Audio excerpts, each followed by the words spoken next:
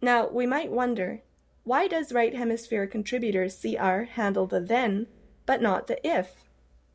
It's because this right hemisphere contributor CR region chains logical statements or objects together into plans, using what mathematics would call AND structures, and these define a sequential memory addressing scheme, and that does not easily relocate itself.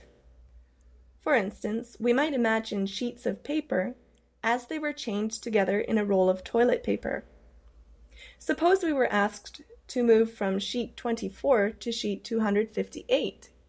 We would have to find some place where we could unroll the paper, and then we would have to walk along the roll of sheets until we arrived at our destination. It is the left hemisphere, CL, that initiates the logical if. It does this by taking what Heidegger calls a stand on its being. It can do this very flexibly because it deals with branched ORs, and these set up a random addressing memory system. It would be like having sheets of paper bound into a book, rather than chained in a roll.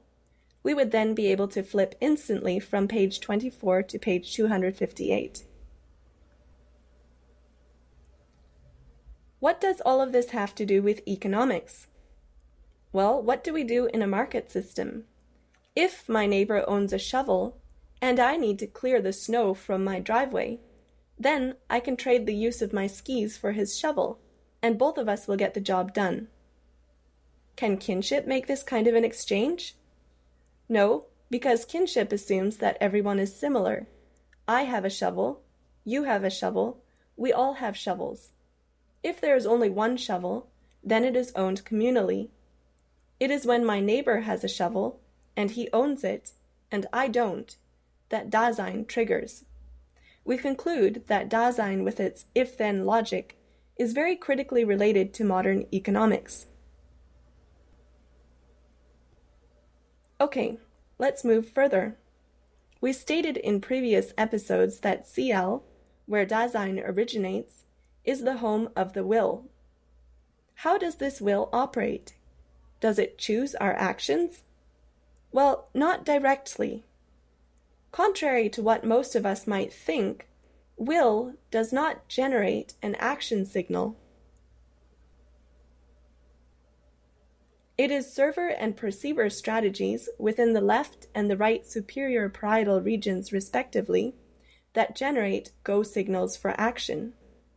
Single-cell recordings in go-no-go paradigms have shown that superior parietal neurons in monkeys, code the intention to move during no-go trials. Perceiver strategy turns out to play a particularly crucial role in these action decisions. Our data suggests that the right superior parietal cortex, perceiver, seems to play a key role in interhemispheric visuomotor integration, and that the nature of the information transferred that best correlates with the crossed-uncrossed difference is a motor intention. Of course, we might have deduced this fact from our previous discussion of dissociative observation. Perceiver strategy can play internally with alternate reality, and at the same time block the associated actions. It does this by neglecting to transmit a motor intention. So if will in CL does not initiate action, then what does it do? Let's not forget that CL initiates the logical ifs within the mind. That's a very big thing. Moreover, since CL is constructed upon ORs similar to the pages in a book, CL also controls the random access machinery of logical memory. This allows it to direct the underlying context of action, and in this way to guide CR means to meet CL ends. Let's look more closely at how it fits together. Planning for action, we notice first of all, takes place in right hemisphere imaginative contributor CR.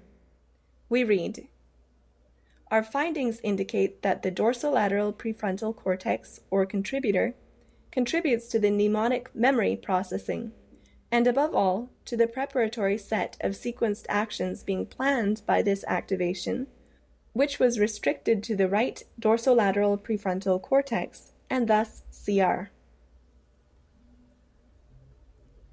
The results of right hemisphere contributor CR planning are delivered in turn to an area in the right hemisphere called the frontal eye field, or FEF.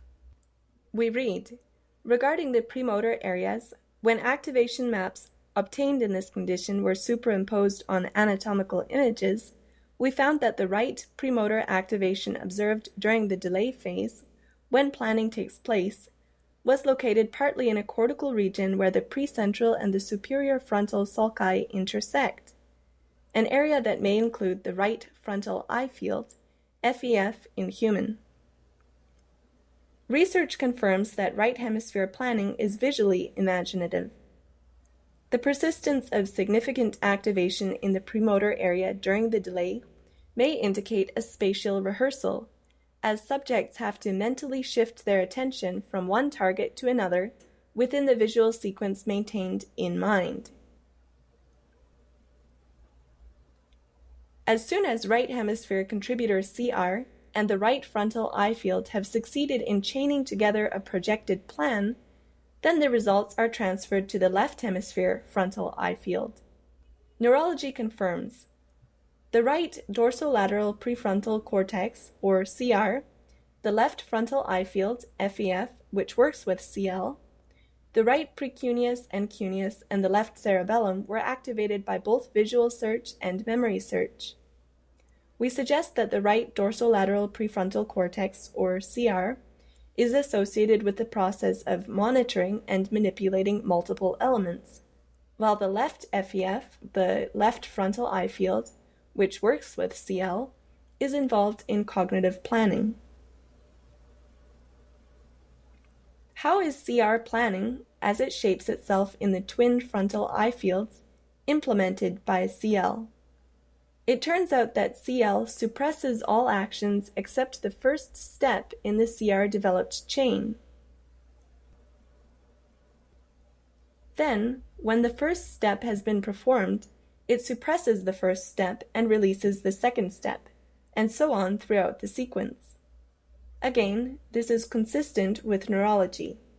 We conclude that left dorsolateral prefrontal cortex, or CL, activation is involved directly in cognitive switching, in conjunction with parietal, perceiver and server, and temporal, teacher and mercy, brain regions, which participate in the model-building Weltanschauung. So we have arrived finally at a description of will as it operates in CL. Left hemisphere contributor CL will, when it takes a stand on its being, imposes a mask that suppresses or grays out all elements except the one being noticed. Researchers confirm that CL choice involves the suppression of alternatives. With all levels of constraint combined, significant greater activation was observed in the left dorsolateral prefrontal cortex, BA 46/9, under the suppression condition. We argue that the most likely single cognitive function of the dorsolateral prefrontal cortex is to specify a set of responses suitable for a given task and to bias these for selection, sculpting the response space. Moving to mathematics, we might say that a choice of A by CL deselects the disjunctive complement of A within the left hemisphere or structure of memory. This characteristic turns out to be crucial to the architecture of the brain as a logic processor. Okay,